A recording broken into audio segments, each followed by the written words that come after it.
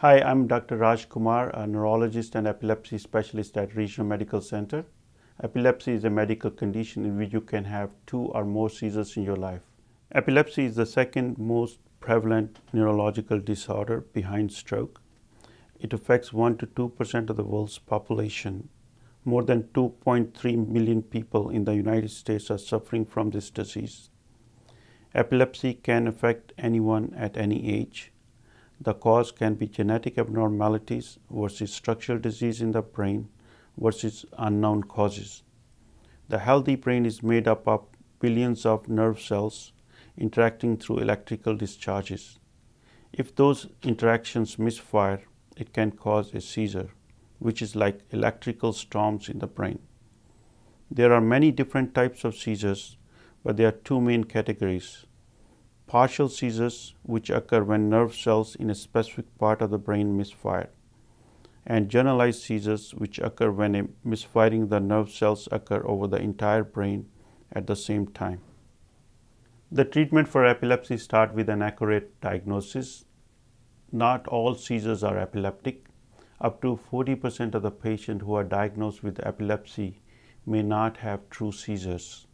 Sometimes true seizures and pseudo-seizures can coexist in the same patient. We make a diagnosis with continuous video EEG monitoring, a non-invasive technique in which electrodes are applied on the scalp and connected to an amplifier to record brain signals.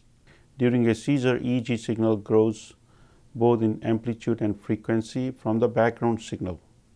This procedure detects the type of epilepsy for better treatment and can localize the lesion for surgery if needed.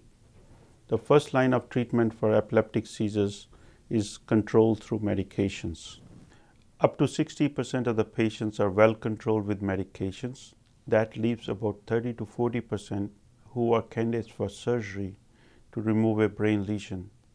Surgery can eliminate or reduce seizures once a lesion is removed in up to 80% of patients.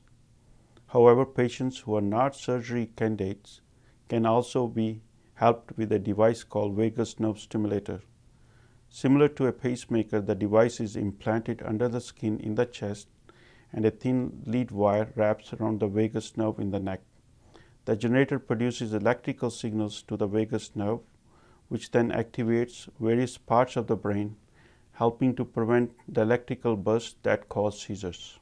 Epilepsy is a chronic medical condition which can have serious consequences, but accurate diagnosis is the key to the success.